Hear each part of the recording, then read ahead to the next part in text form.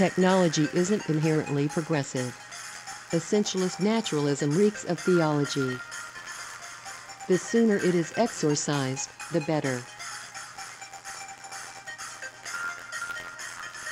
As industrialization proceeded, it became necessary to discipline the body and fit it to machine production.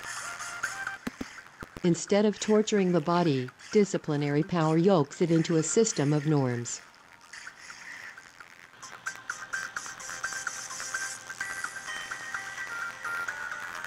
Docility, utility.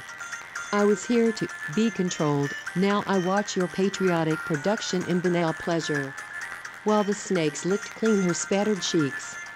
Let's declares the right of everyone to speak as no one in particular.